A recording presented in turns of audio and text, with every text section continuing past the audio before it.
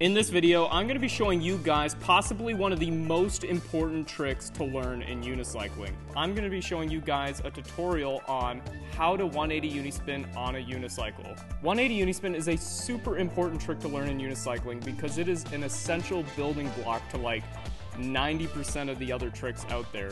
This one is a must-know if you're trying to get into urban unicycling or any kind of unicycling that involves big tricks. So what is a 180 unispin? 180 unispin is a unicycle trick where you're riding up with the seat out in front of you, so you're hopping, taking your feet off the pedals, and rotating the unicycle with your hands 180 degrees, and then putting your feet back down onto those pedals. So I'm going to be breaking this tutorial down into two sections. Now the first section is prerequisite tricks that you should probably learn before you go for the 180 unispin, and I'm even going to include a optional trick that you may or may not need to do, but I highly recommend, so you should stick around to figure out what that trick is. And the second section being how to actually do the 180 unispin and some common problems that you might run into. So let's hop right into this tutorial. So the first prerequisite trick on this list is seat in front hopping, for short SIF hopping. Seat in front hopping is exactly the way it sounds. It's basically just like regular bunny hops, except instead of sitting on the unicycle and hopping with one hand on the handle, you're holding your seat out in front of you and hopping like that. Seat in front hopping isn't much different at all from just regular hopping. It's going to have pretty much the same techniques. So to start out with seat in front hopping, you're going to want to start by holding the unicycle with both hands and then basically just hopping as you normally would. There's really not much else to this trick besides that. You just have to experiment and play around with it. It's going to be kind of hard to get your balance at first, and the best way to get used to seat in front hopping is by practicing your regular hops and then just slowly bringing the seat further and further out until it's fully out in front of you.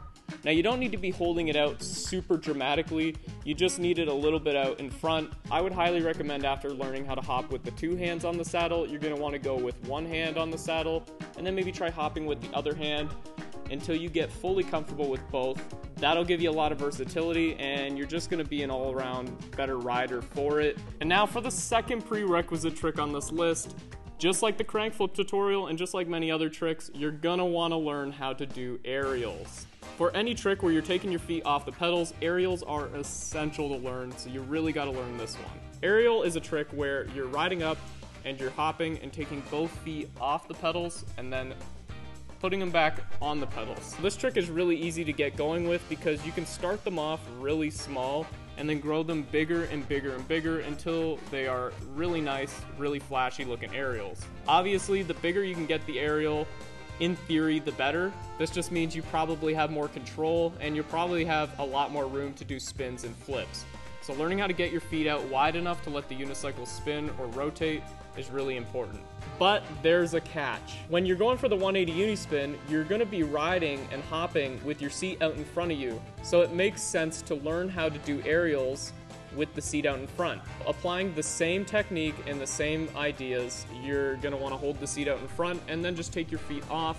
And then, of course, to get used to it and build your confidence, you're going to want to scale it up, starting small and then going bigger. And once you get really comfortable with aerials, there is a third trick that you can learn that is totally optional, but I would highly recommend learning it if you're going to go for the 180 unispin. This optional trick is the 90 unispin. Now, this one will really depend on the person. Some people have bigger trouble committing to the 90 unispin, while others find this one to be an easier stepping stone and easier to commit to than the 180 unispin. Either way, this is really going to depend on the person, which is why I've left this one as an option. 90 unispin is a great warm-up trick for the 180 unispin though, because it's half of a unispin. So there's a lot less technique in the spin. In theory, it's easier to commit to because you're not really jumping off it as long and you're not really doing as much. Where this trick kind of gets intimidating is that you're going to have to land on the tire, which for some people is a scary idea. So for hopping on the tire, you can just practice from the ground. You can either step onto it or just hop right up onto the tire. You're going to want to put your feet right tight into the frame. If they're uneven or one foot's a little bit out, your wheel's going to wobble and you're not really going to have the balance. The great part about the 90 unispin though is you don't even have to fully land the 90 unispin. So you could just simply get onto the tire and then hop off immediately, or you can get up there and you don't even have to land back on the pedals. Although doing 90 Unispin down from tire will get you warmed up to the idea of jumping back down onto your pedals, which is also really going to help you in learning the 180 Unispin. I would recommend learning 90 Unispin, but I don't think this one's essential. I just did a scene change because that last spot was kind of uncomfortable. For the 180 Unispin, you're gonna want your hands on one side of the unicycle, so no crossing your arms, no hand on each side. You want your hands on one side of the unicycle, and then you're gonna wanna rotate the unicycle around. Now, you're gonna either wanna keep your hands on the whole time, or you can take your back hand off to meet your front hand at the end of the spin so you can catch it with one hand on each side. I think this one really just comes down to personal preference, and I don't think it really matters which one you learn first. So as you're spinning the unicycle, you're gonna wanna kick your legs out or up just high enough or just far enough out that you can spin the wheel without your feet catching the tire. Once the unicycle is spun past the 90-degree mark, you can slam your feet back into the unicycle to either land on the cranks or land on the pedals, and then you've completed the 180 Unispin. Congratulations! Sounds really easy, but it's kind of hard at first, and it's going to take some time for you to learn. It also doesn't matter which direction you spin the unicycle. Now, spinning direction becomes more important when you get into bigger spins and bigger flip tricks, but for now, learning to spin one way or the other when it's a 180 Unispin isn't going to make much of a difference. Highly recommend people to just go out and learn how to spin both directions. But for now, it doesn't really matter which way you spin. Just pick what feels comfortable right now. As for hand positioning with the 180 Unispin, it doesn't matter too much where your hands are placed on one side.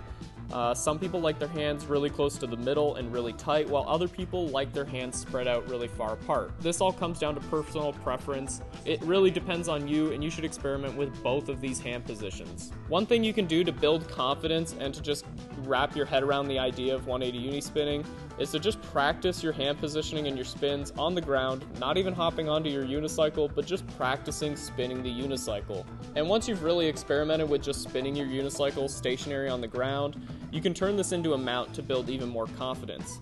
So you can start doing Unispin mounts where you're hopping onto the unicycle while you're spinning it.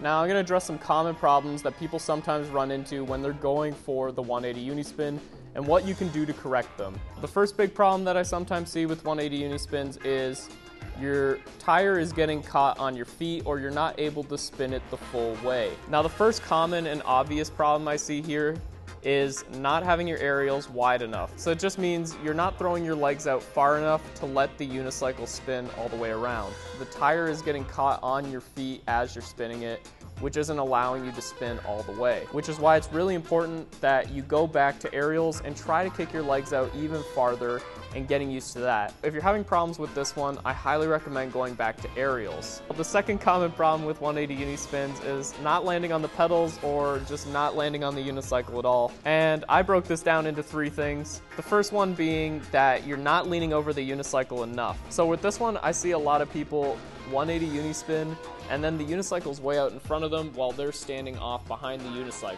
So for this one, you're gonna wanna lean over the unicycle more. So maybe try keeping your eyes ahead of the tire or keeping your head in front of the unicycle. Basically, you're just going to want to experiment with leaning over the unicycle as opposed to leaning back or keeping your back straight. You're going to want to try and hunch over that unicycle more so that the unicycle stays underneath you. So another issue here is that you might not be smacking your feet into the frame. It's really important that you're throwing your feet into the frame when you're starting to learn 180 Unispins, and then slowly you can try to clean it up by landing on the pedals. But for now, with the first 180 Unispin, it doesn't really matter so much that you land on the pedals. I think it's more important that you're learning the Unispin and you're learning the technique for landing the Unispin. So if you're missing the pedals a lot, or your feet are sliding off those cranks because they're just barely hanging on, I highly suggest going back to aerials again and then practicing slamming your feet into that frame. Slamming your feet into the frame. Slamming your feet into the frame. Slamming your feet. Slamming your feet into the frame. there is one other common problem that I see with the 180 Unispin, and that is that you're not committing. Now, 180 Unispins are really foreign and they're kind of new for most beginners. It's a totally different concept from what you've probably learned so far, so it's really hard to wrap your head around, which makes it really hard to commit to. There's really not much else to this one than improving your mental game. And to that I say, go back to aerials, go back to getting comfortable with hopping, and just try to get more confident in these tricks and these prerequisite tricks before you go for the 180 Unispin again. That way you won't waste as much time just attempting without actually going for it. So that is my unicycle tutorial on how to 180 Unispin. I really hope this helped you guys out, and hopefully you get your 180 Unispin. If you did, please comment down below, because I love reading that hype stuff. It gets me pumped up and it's like I'm reliving landing my first tricks all over again. So please comment down below. I would love that. And I hope to see you guys in next week's video. Peace.